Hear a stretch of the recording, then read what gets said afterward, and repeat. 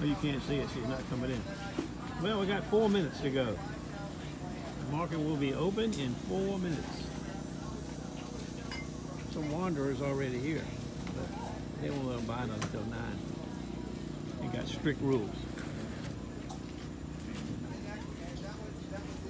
But they're coming in. That's a good thing.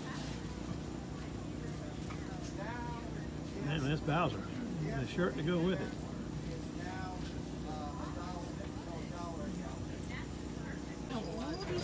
She's 10 weeks. Oh my goodness. See, I'm just a little teeny baby.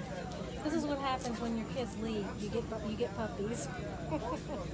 What's her name? Her name is Lucy. Lucy. Oh, Lucy. How big will Lucy get? About another? Maybe 5 pounds. Okay. Maybe. She's a whole 1.8 right now. Oh my. Just to help him out.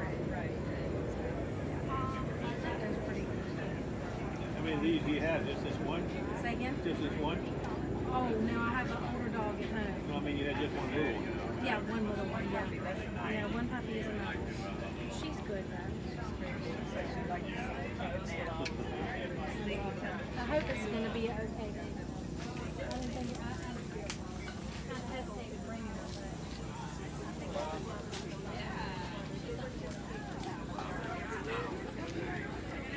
Here's one I was going to show you, but it never came through.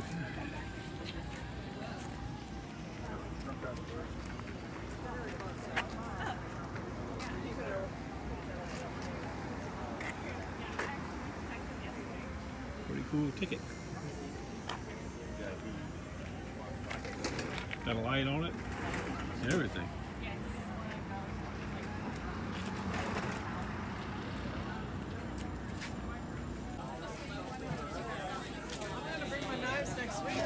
Okay, it's fabulous. 10:30. They're jamming.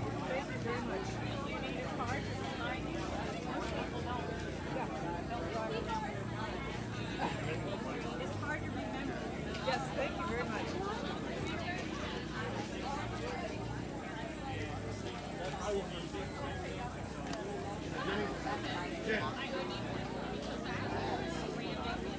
From the market. You remember there used to be a wall right here. It came out about 2 foot. Stop right there. So you couldn't walk in from the hallway like this. You had to go around here and turn to come into here like this. Well, we took that wall out. And like I said, we took out that whole wall right there. The same place, the sink's going back in the same place. The stove used to be right here. The stove's going over here. Dishwasher's going over here. There'd be a counter, a freestanding counter right here that you can sit around. They had a new bar stools, or the boxes they were in anyway. Refrigerator's moving the same place, it's just moving over a little bit to the left. Cabinets all through here, and she's not keeping this open. This is going to be cabinets up here. So this will all be open right through here, but there'll be a counter right here with the oven, and I think there's going to be a small oven over there. This she's already got. There's the old dishwasher. That's going in. No, what is that? That's the stove. It's just on the wraps and keys. Got to put new floor in. You know, they're going to put wood floor in here where she used to have that heavy tile. They finally got all the tile up. That was a job.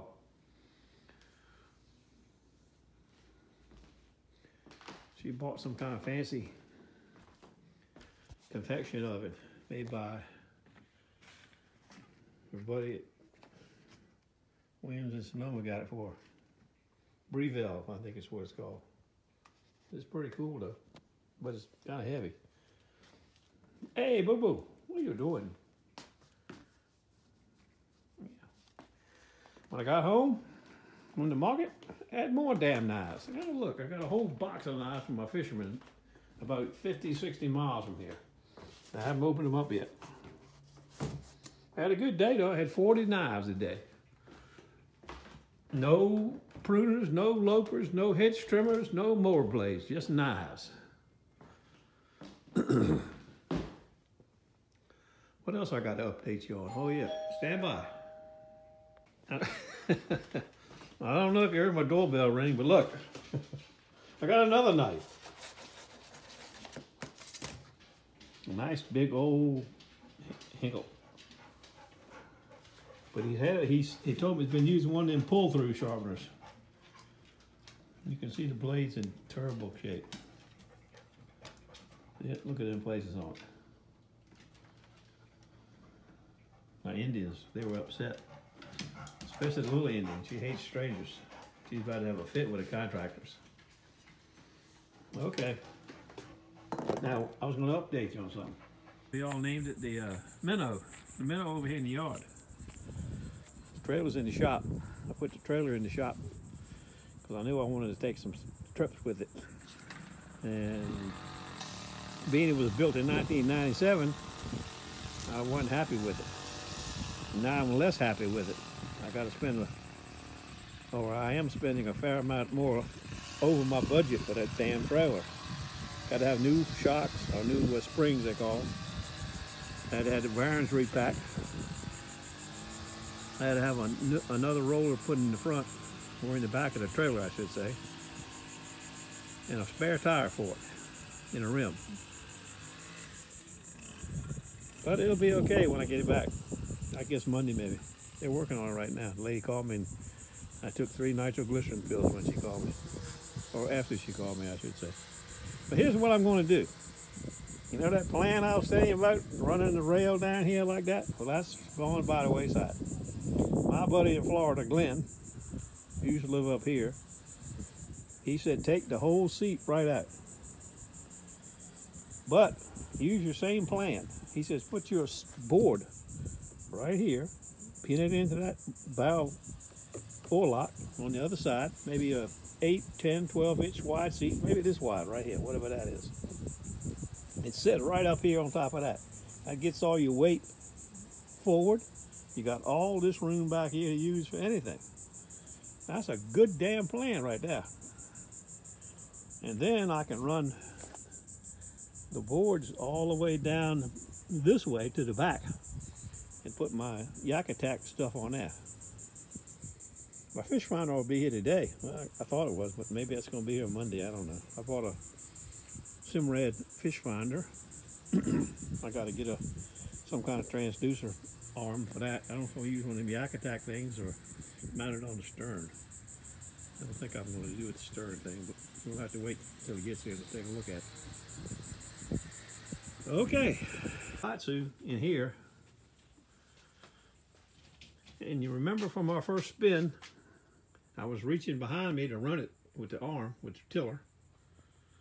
And it was a little bit short. So I bought one of those 12-inch, 14-inch tiller extensions. And that, because I never tried it. But then when Glenn came up with the idea of moving the whole seat forward, I said, I like the idea. So I took the 12 or 14-inch tiller extension arm back, and I bought a 18-inch one. There you go. Look at that tick eater. And that'll get the job done right there. That's all the news I got. Low tide's in about 2.5 hours. I may get in a spin, I'm not sure. I'm gonna check with the Mumbles man now.